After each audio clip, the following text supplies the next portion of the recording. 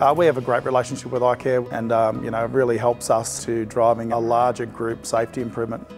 One of the biggest successes, but also one of the big learnings we had over it, was just that engagement right across the team. I think it was really important in the first part of implementing the process that we really made sure that all teams knew exactly why we're doing it, what the benefits were, what the opportunities were if we got it right. Also a momentum piece around just reward and recognition throughout the trial to make it successful. In the workplace, everybody shares the responsibility for safety, the workers on the ground and the managers and leaders. My role is carrying a lot of heavy timber, and so when icare came and gave us advices, we learnt the correct ways to lift things, and it was so much better. Rather than just someone telling us, we were actually learning for ourselves. We knew that manual handling is a high risk in our business. We have lots of different odd-shaped items at all different weights, all different sizes. Giving them a technology that could allow them to make the decision was really important.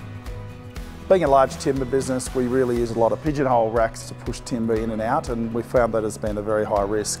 And one of the benefits we got out of the program was that we now, as part of our store design, we really needed to design stores that had more cantilever racks that could utilise more machinery such as forklifts and pallet jacks, and where we can, we reduce down the size of the pigeonholes throughout the business. Before the trial I was going to the chiropractor twice a week, and after the trial I'm now going once a month. The chiropractor's not happy, but it's saving me a lot of money.